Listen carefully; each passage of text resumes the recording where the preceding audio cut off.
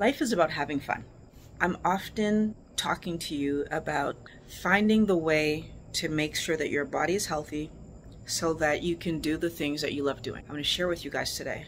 We weren't planning to buy any new longboards this summer.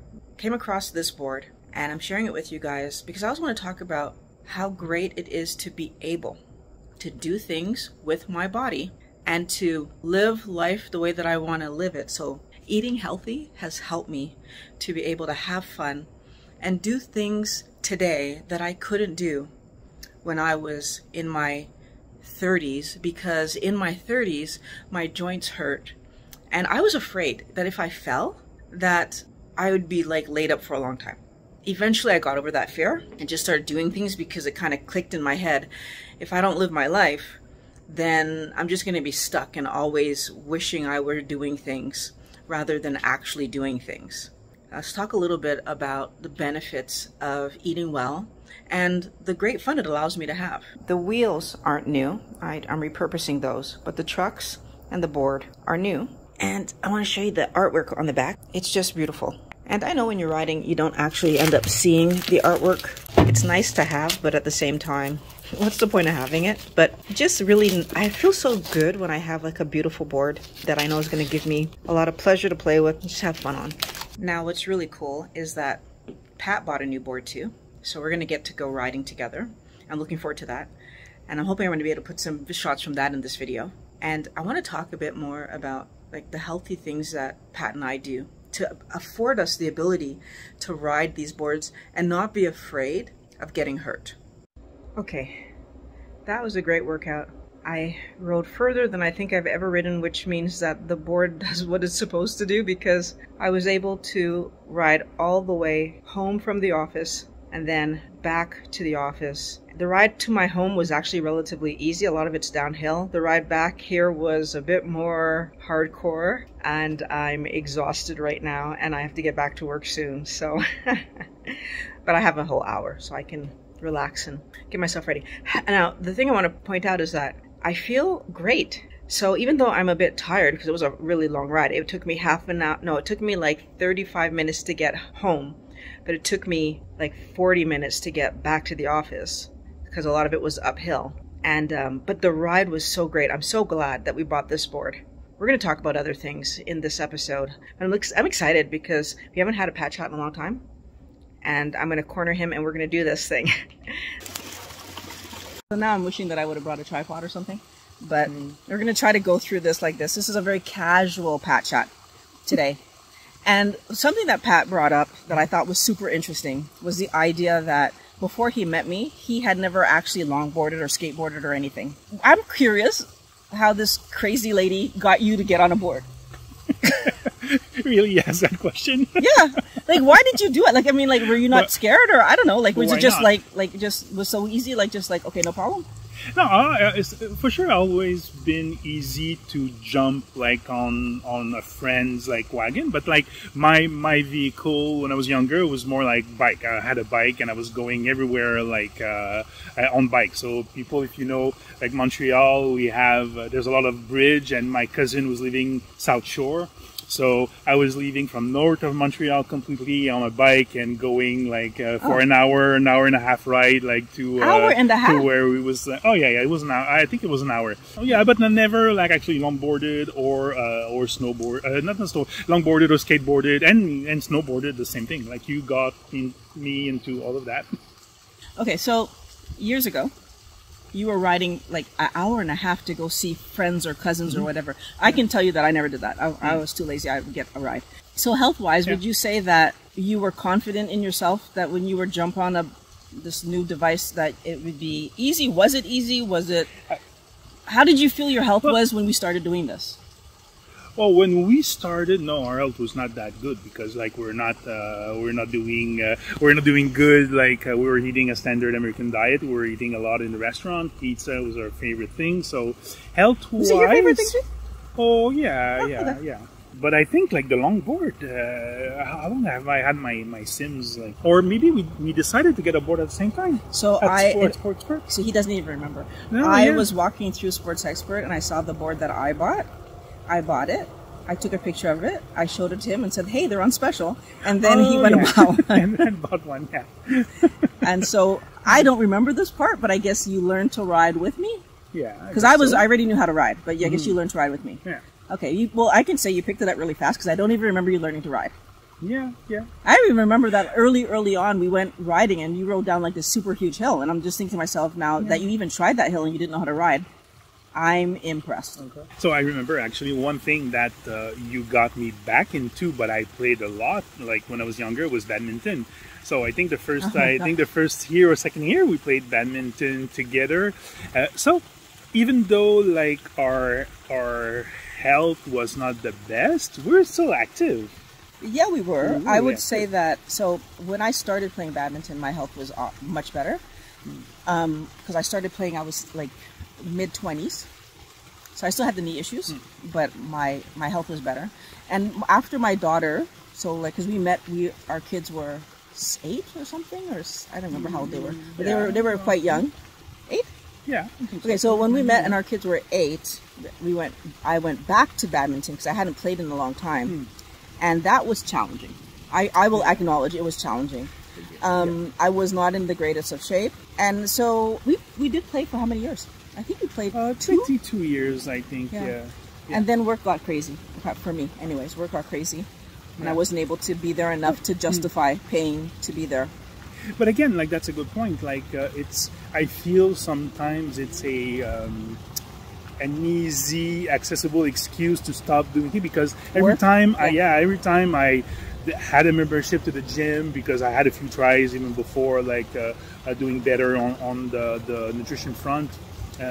So I had a membership to the gym that I had for 8-9 months before work got crazy. I was doing spinning classes before work got crazy. There's always, I think it's very important to consider moving and doing physical activity as important as your work, even though sometimes it's hard to put in your schedule, but like it's important to consider it as important, I think. I want to say that although it's true, badminton fell away because of work, and also my daughter, because when she was born, I stopped going for years. I tried to go back, but then work would get in the way. So because I did have a babysitter, so I wasn't like I couldn't get there. I could get there. My problem though is that I would allow work to be an excuse, like you're saying. But I will add, my daughter was a big motivation for me to move because we played a lot. So like I would take her outside to play. We would play so we played a lot. So even though I wasn't going to badminton, I was still playing, and still I was exhausted and taken out by badminton. Like when I started back to badminton that first year with you, it was insane. Like I'd have to play a game and then I'd have to take a break between games. Like I couldn't just be on all the time, which I was able to do before. I do think that poor health is something that we ignore because we're not even aware it's happening. Had I not played, I don't think I would have realized how out of shape I was. And then when I went to try to play and realized like I can't keep up, that was a big eye-opener for me. The same thing with when we started skateboarding, or longboarding, sorry, again. Comparing longboarding back then to longboarding now, like at the beginning of the season, it used to kill me the first few times we went longboarding. Like we would longboard for like half an hour and then I was done for the day. And now we can start the season and we can go for like an hour ride and I'm okay afterwards. Like I might be perspiring a bit, but I'm not dying. Yeah, we did that. Like even was it like 2 weekends ago? We went downtown on our Swifties, like those scooters, like adult kick scooters, not the electric scooters, and we rode for like probably an hour, like around in like your neighborhood where you grew up. So yeah. And it was easy. Yeah, it was easy. It wasn't hard. And it was hot as heck. Oh, yeah. And it was still the ride was easy. It was hot as heck. When we finished, like we wanted some water, but we were fine. And we didn't go to bed any earlier. Yeah. It was a great night. So interestingly enough, like restarting badminton, playing all the longboarding we were doing, like did you ever get your weight under control? So no. Okay, so the horrible part is that all the energy we put into those activities, and both of our weight was still high, right? And then putting energy into eating right, and we both improved our weight. And I've been at goal weight for 3.5 years. Yeah, and we're not moving more than you were moving before. I'm moving less because honestly, I'm working too much, and I shouldn't. And again, that dumb excuse, right? I'm working too much, but I do. At least we're making the point of what we're doing now, which is that every week I've ridden something. Whether a lot of it's been longboarding. Now it's the new longboard that we just got, but like we also have a plan to ride our trikes, which we haven't done yet. Yeah, but we have done Swifty rides. So every week we're riding something.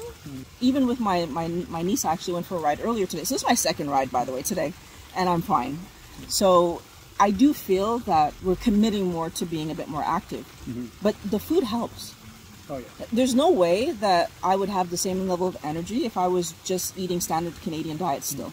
I think you could agree with that. Oh yeah, sure. Yeah. The other thing that comes up a lot is fasting.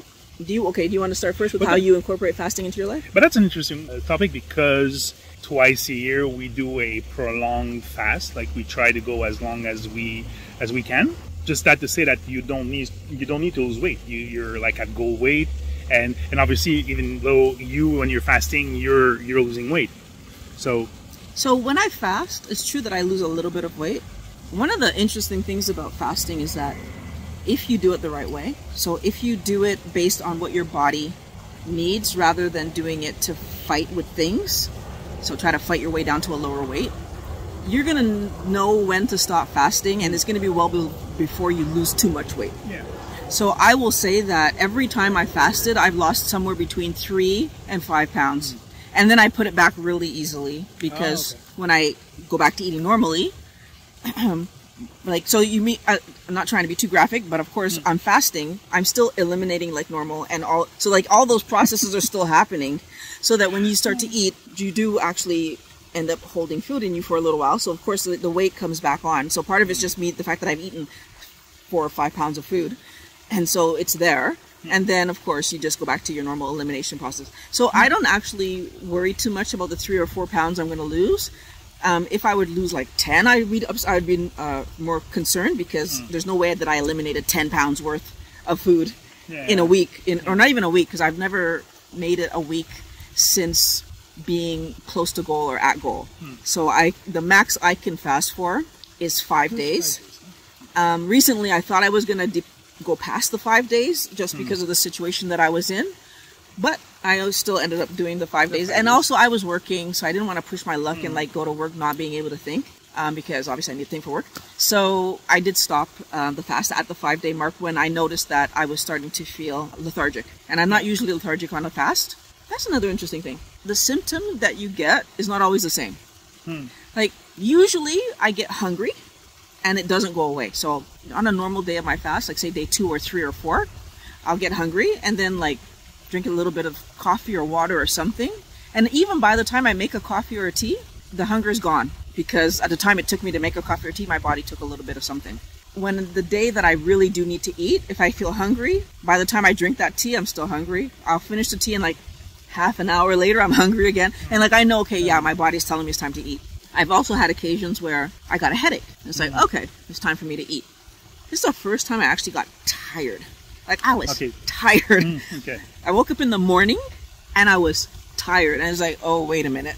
But I didn't have any other symptom. I wasn't hungry. I wasn't brain foggy. Like everything else was going good, except I was tired. And I wasn't sure if that was my signal to eat. So what I did is I went for a walk in the middle of the afternoon, which I normally would do, just like, but in my walk, I was like, oh, no. Okay. I didn't even get 10 minutes out and I was tired. I'm like, okay, I have to eat this evening. So luckily for me, I had started to prep my food already. So it was ready for me.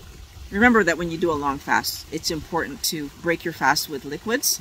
So bone broth or some kind of healthy liquid, and then eat something softer like soup, or in my case, I did eggs because they're super soft, but just be careful when you break a fast because you don't want to have refeed syndrome.